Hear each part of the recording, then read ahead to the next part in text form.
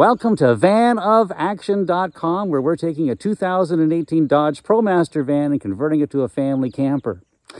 Today we're talking about getting ready for a roof rack. We have to find a way to attach the roof rack to the body of the van. And if you, like me, are renovating a Promaster, you know it comes out of the factory with studs ready to receive roof clips. It's those clips that are the issue. You can spend $800, $600 Canadian on these things. For $13.44, I invented something. I'd like to share it with you. Watch it. If you find it useful, please give us a like, a share, and a subscribe. We're trying to spread the word. Let's get started.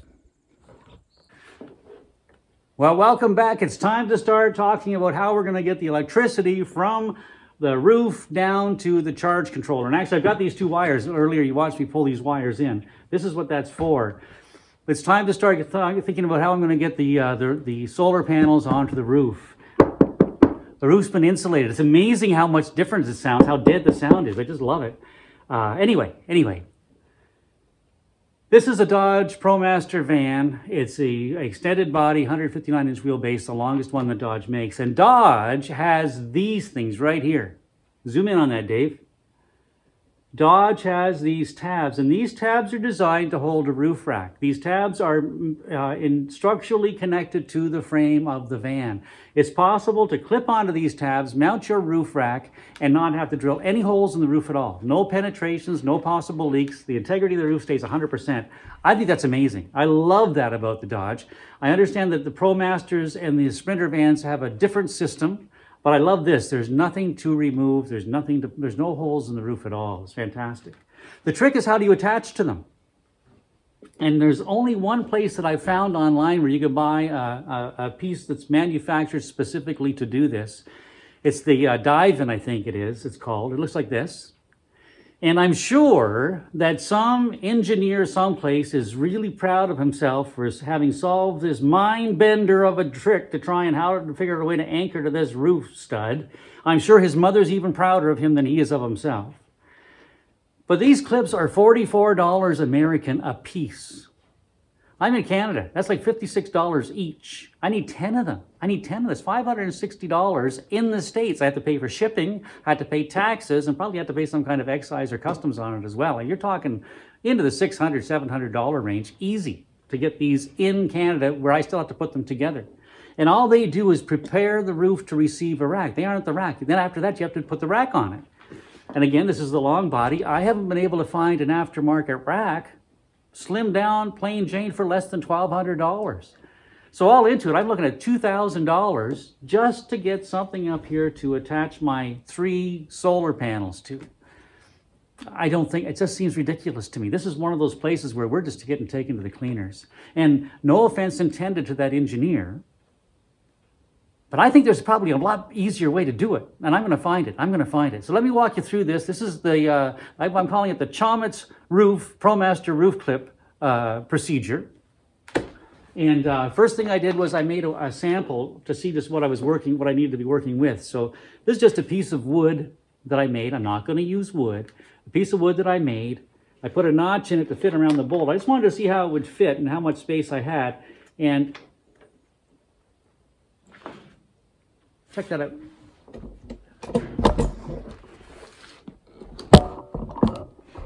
You see, I figure if I can get something like that, that is going to work just fine. All it is an 1/8 inch piece of metal with a couple of nuts. And if I do this, if I can machine these okay, it's going to work. I think it'll work. That's the foundation of it.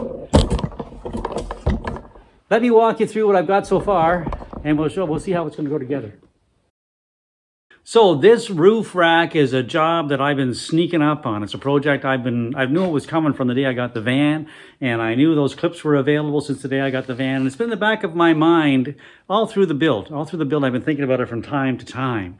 And the more I thought about it, and the more a plan started to come together in my head, there were 2 tools that I knew that I would need that I didn't have. The first one was a way to cut the metal, because I'm a woodworker. if you've watched any of my videos, you probably figured it out. I work with wood. I don't do a lot of metal work. I never have. I don't know how to weld.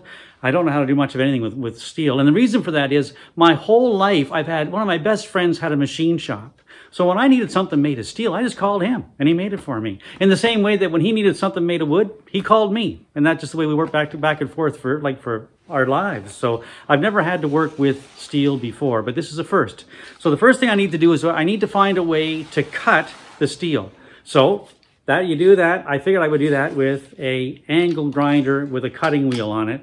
I spoke with a couple of people, and when I was working with the chair, when we cut the chair down, the passenger seat down, Bob lent me his angle grinder for a couple of days, and I was able to try it and get used to the idea. And this is the tool I need to cut with. Now, it's scary. I'm going to level with you. This thing scares the shit out of me. It's a lot of cutting held in your hands, but there's a way to make it safe, and I'm working at that, trying to make it safe. And the way I'm doing that right now is getting used to it is I knew I was going to be using aluminum square tubing as floor joists for underneath my wood floor in the van. And so I thought, great opportunity. I'm going to buy the aluminum tubing. I'm going to get an angle grinder, and I'm going to start practice cutting on this stuff because it's all going to be buried. No one's going to see it anyway. So I've been cutting on this stuff for the last day. That's what I did, an awful lot of cutting with for my aluminum tubing. And there's a technique to it. You can practice, you'll get it. This was $42 brand new at Princess Auto. You can pay somewhere under 50 bucks. You'll get yourself a really decent angle grinder that'll do the job for you. Done. The second tool that I knew that I was going to need to make life a lot easier for me would be a drill press, because there'd be a lot of drilling in the metal, and there'd be times when I have to drill through 2 or 3 pieces, and those holes should line up, and it's nice if they'd be straight. And I have a hand drill, but a drill press will make that a lot easier. So about 4 months ago, I started looking for a drill press. Long before I needed it, I started looking for one. And I told myself I only wanted to pay 60 bucks. Some arbitrary number. I want to get a drill press for $60 or less. And I started going to online auctions. I started going to Kijiji, and I started looking at Facebook trading pages. I started looking in the newspapers, looking for auction houses, anything that I could find where I could find people selling used equipment.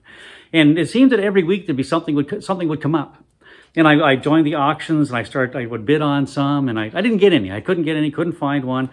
People would outbid me. They would go to $65, and I said, I'm not paying that much. And some of them were beauties, and they're certainly worth a lot more than that, but I'm 67 years old, and I've never needed a drill press before. And so probably this is the last time I'm going to need one.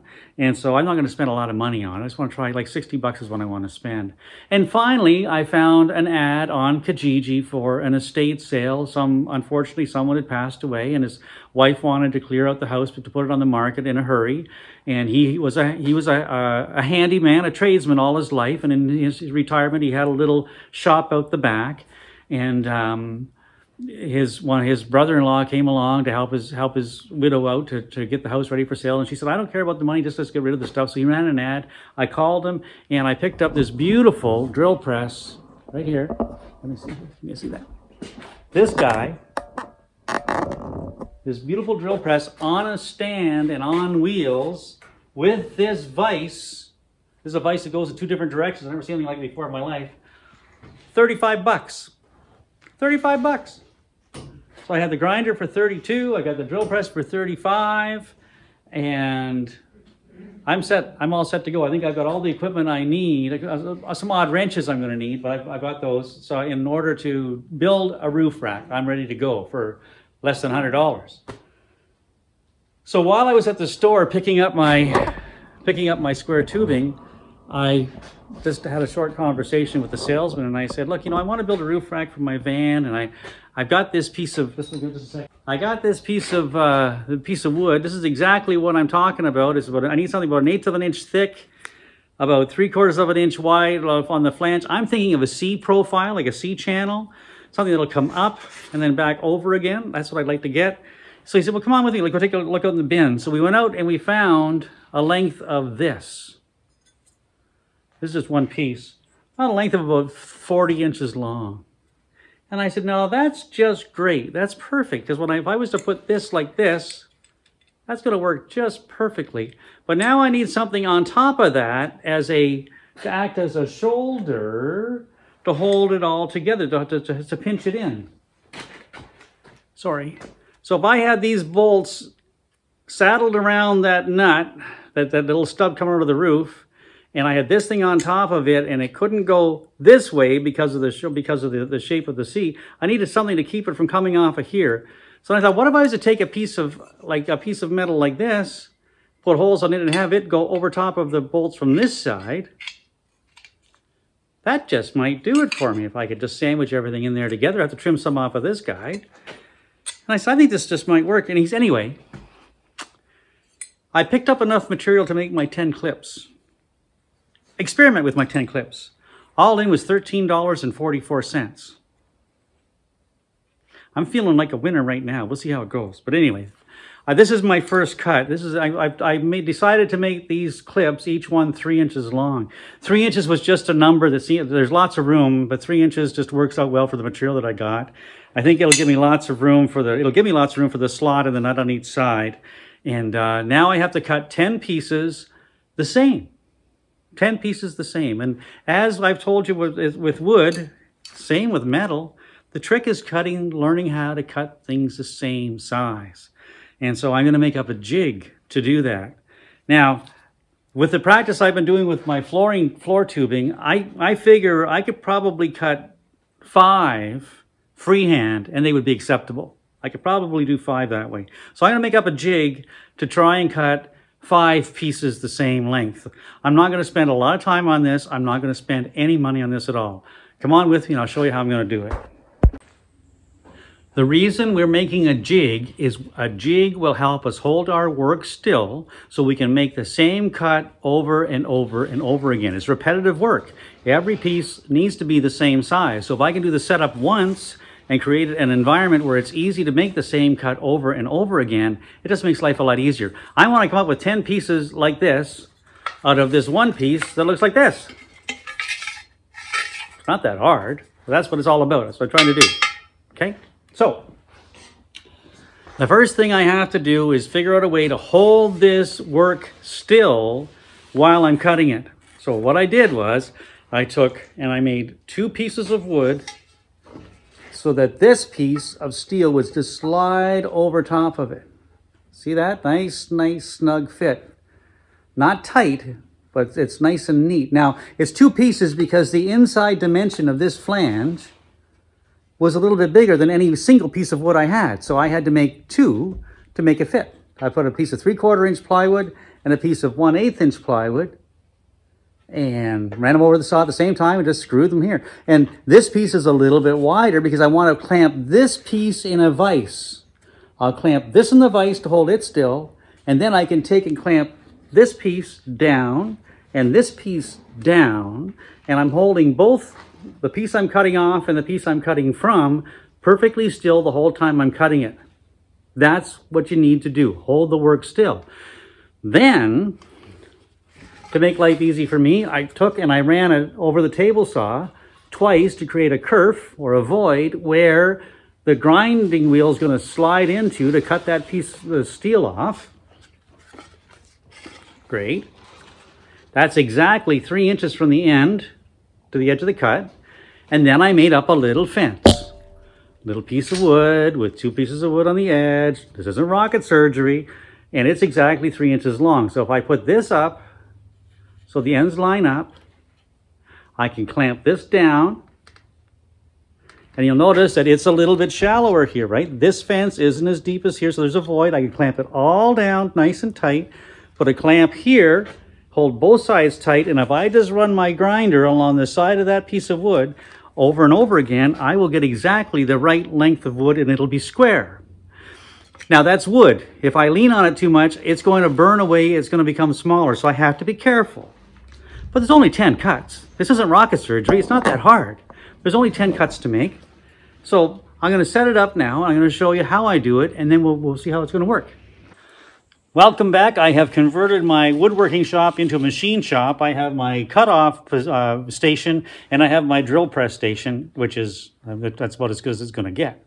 Now, my cutoff station, I found when I was I found when I was working on the flooring that cutting with this grinder at chest height, I found uncomfortable. It didn't work well for me at all. I found that to be a challenge. I was getting a lot of up and down, it was grabbing. I found that if I lowered the cutting down so that it was below my waist, honestly, I found that I got a better approach angle and I had more control. You'll have to find out what makes you comfortable. You know, whatever, that's a tool that you have to learn to use, and you have to learn to use it safely.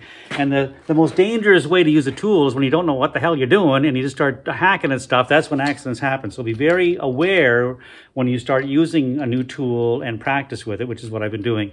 So I know how I want to use it. And I know I'm only doing 10 cuts, so I'm not going to spend a lot of time creating a whole new workbench for this. Because I want it low, I decided I was going to work off the floor. So I took my vise. I took my vise off my bench and fastened it to a piece of plywood. And then for ballast, I just took the little surface planer that I have. Weighs about 80 pounds, I guess. And I've got it sitting on it just to give it a little bit of weight, a little bit of meat so it doesn't move around too much. I've got the tarp covering it because I don't want metal shavings flying into the planer, one. And it's very dry here in British Columbia. I've got to be very careful with any sparks that might happen. Now, I did that, but it turns out that aluminum doesn't spark when you grind it. So it still gets hot, so it's kind of like a little, anyway, so that's like that, and my vise. So now, I take this jig that I made, and this is what I did initially. I line it up, and snug it in. And now it's in place. And then, I take the channel, and line it up on the end, so it's good there. Take a clamp.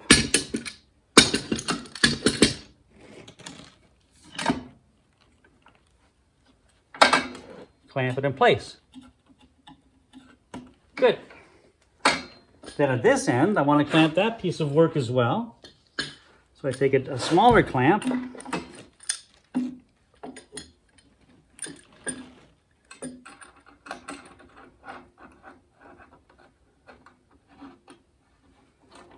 Clamp it down.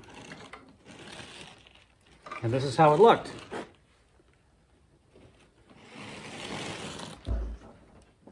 Now in doing that, I came to realize that I have to, cutting from this side, I need the blade on the left-hand side so that the wheel's turning this way, and as it cuts, it's throwing the chips down onto the floor as opposed to having it blowing up into my face. It's never fun.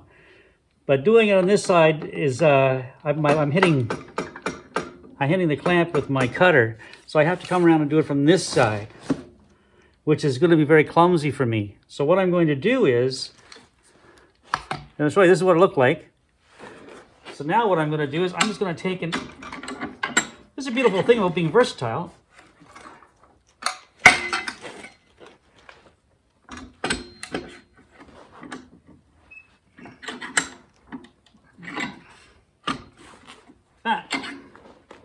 Now, that will give me the cutter on the right side to make the cut. But what I didn't do though was, and I hope you picked up on this, was I didn't put my fence on. I lined my fence up with the end of the steel.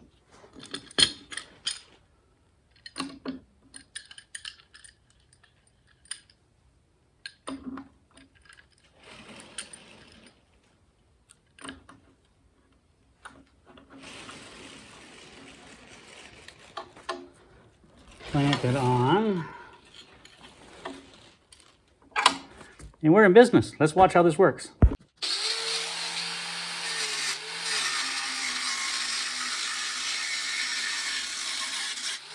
And there we have what's left over. That's how much I'm not going to be using.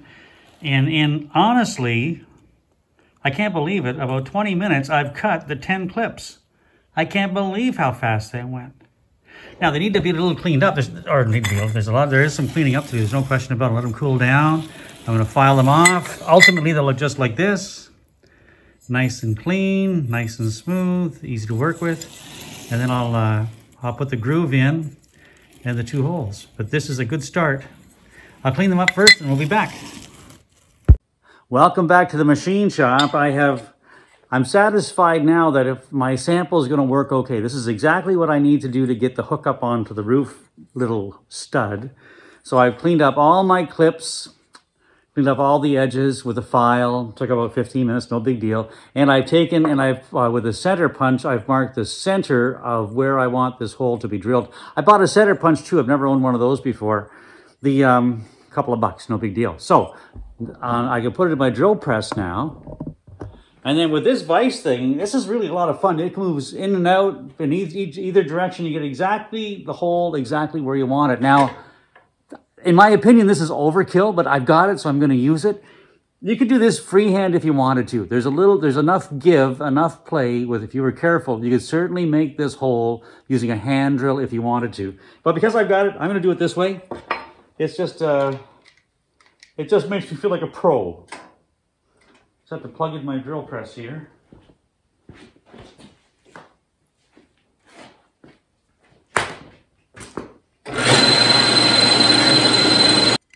Now all I want to do is just make a mark where I can identify where I want to cut to. So I'm going to do that really carefully with a square. It's just a line that I can see, and I can make a score with this utility knife that actually is enough that I can see what I want to do. And that's all I'm trying to do. Just a simple mark to help me. So I started making those marks, and I got about 4 of them done, and I thought, Dave, this is getting ridiculous. I mean, how hard can it be? You just got to cut out this little bit of metal to connect that hole to the edge. I mean, so I'm going to just try one freehand and see how it goes. Come on with me, and you can laugh at me if you want, but I don't think it's going to be all that tough. Let's just see how this is going to work out. Is it okay? Yeah. Okay. Eye protection. Ear protection. And here we go.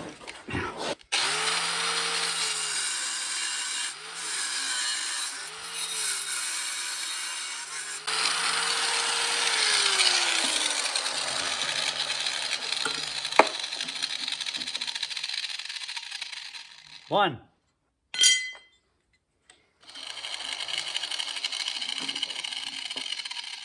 Okay, that's my last one. Now, I'm really pleased with the way this has turned out. A big part of this is getting yourself in a position where you're comfortable and practicing with the tool enough that you can get yourself in a spot where you know you're cutting pretty close to 90 degrees in both up and down and straight in and out. I mean, this is going to be just fine. Absolutely fine. Coming up. Okay, I have taken my 10 clips and I have put the grooves in them, and I have filed them off, cleaned them off, and I have checked them all, and they all fit just fine. I'm hoping they can go on this way. I'm not sure if I have to put them on that way. It's going to be a little bit of a snugger fit. There's more room on the inside, so I go like this. Maybe, I hope. Anyway, we'll see. I'm hoping I can do it this way. I think it'll personally look nicer, but we'll see what happens. Now, this is aluminum that I'm using. It's 1/8" aluminum. There's absolutely next to no up and down play in this at all. You couldn't put any thicker stock in there without, I don't know if you can see it or not, there's a little washer on the inside. The hole would have to become much larger. You'd have a lot less purchase if you went with a heavier stock. It's going to go like that. And now what I'm going to do on each side of that is I'm going to place a couple of washers, like so.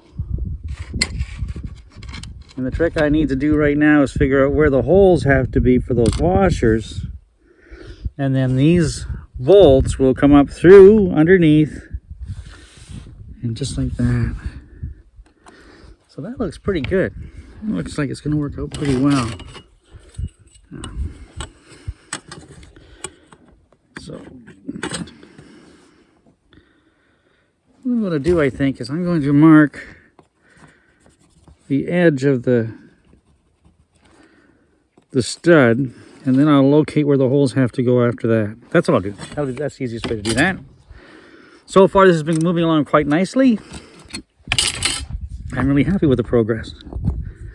I've been at it for about, as I said, about an hour and a half. So let's go back into the shade.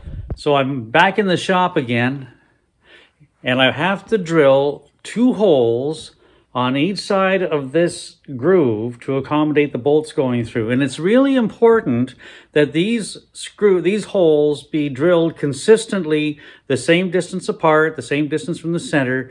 It's really important they be oriented exactly where they need to be, because there's another piece going on top of this. Those bolts have to slide through. And if they're all different, it's going to drive you crazy trying to make them match up. So I want to make them all the same. So when you have 20 holes to drill, and they all have to be drilled exactly the same way, you can measure 20 times and have 20 opportunities to make a mistake, or you can make up a jig. So I made up a jig.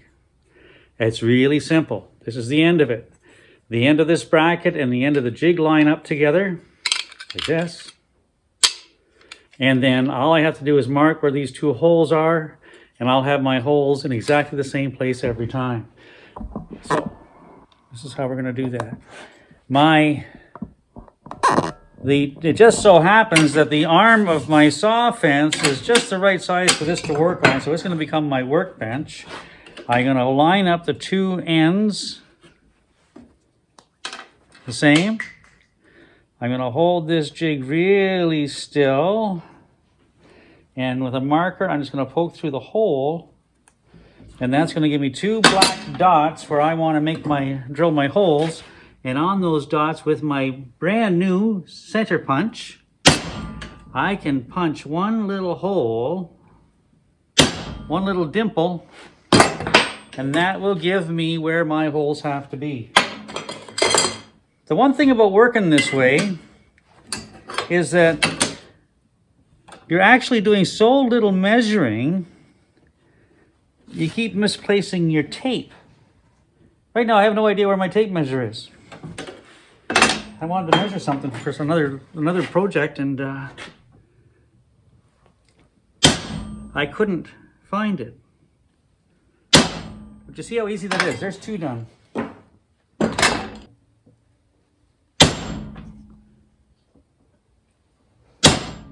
I was going to do this in real time just so you could watch me do the whole thing, but then I thought that's kind of silly. This is the last one right here. This has taken the grand total of less than 5 minutes. Probably taken about 2.5 minutes. And everyone's identical. And I didn't measure any of them. This is actually the same kind of a detail, or the same kind of a jig that you would make up if you were trying to do cabinet pulls. Here we are. Check that out. Ready for the drill press.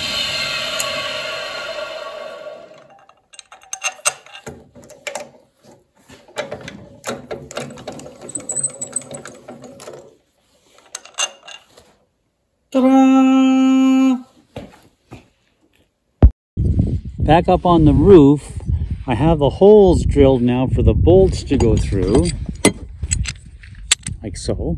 And I was hoping, just for my own personal reasons, that I could install it with the back of the seat channel facing the outside of the vehicle and slip it on this way and have the nuts and the bolts on the inside.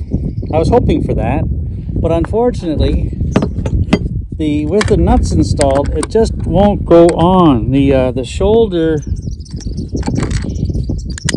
these nuts catch on this shoulder before they don't clear it enough to go in, and I wanted them in the middle of the flange.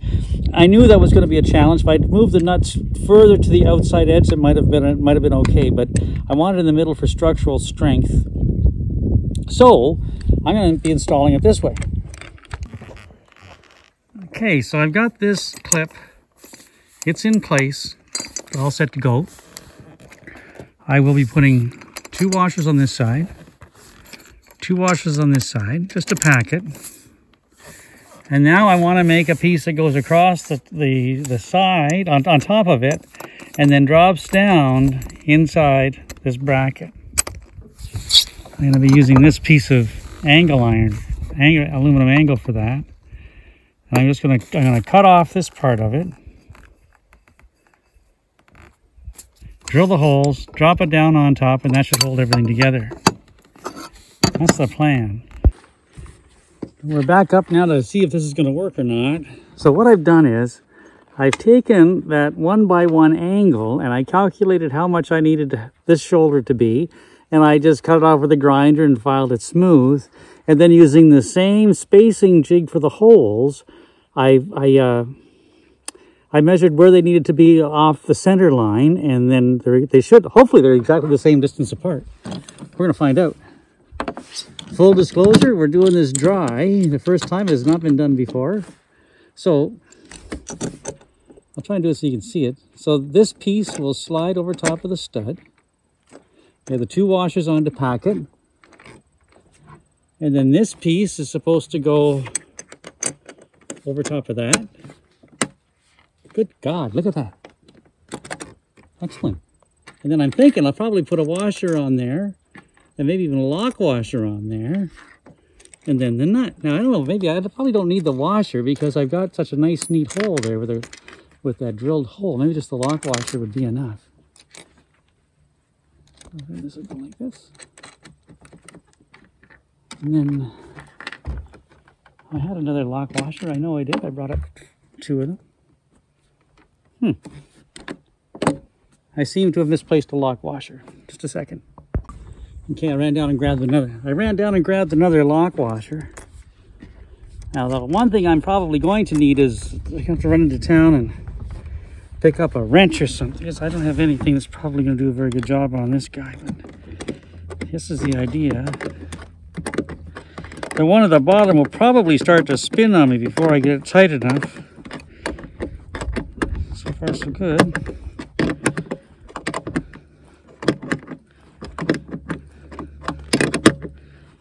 Look at that.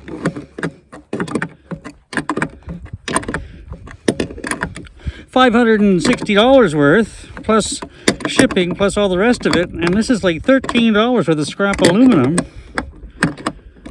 I bought it Metal Supermarket or something. Look at that. Ladies and gentlemen, I present to you the Chomets Dodge Promaster Roof Rack Clip Dipsy Doodle Procedure. There we go, right there. Check that out. I am very pleased with that. I don't see how that can go anywhere. I can take a little bit more off of the next one. In fact, I'd probably take this off and shave a little bit more off for this flange, because this side, it doesn't need to, it's deeper than it needs to be. It only needs to be below the bottom end of the seed channel. That's all I'm looking for. So I can take a little more out of that. Wow, there you have it. Hope you find this useful. Cheers. Hashtag van life. Well, I am really pleased with the way these turned out. $13.44 worth of scrap aluminum, and probably $15 or $20 worth of nuts. I had the nuts and washers already, but they would be worth it. They probably cost more than the aluminum would have. A little ingenuity, some patience, and a lot of luck. And I hope you find this useful. I hope this helps save you $500 or $600. If it does, please give me a like, give me a subscribe, and give me a share. And let's spread the word. All the best now. Cheers.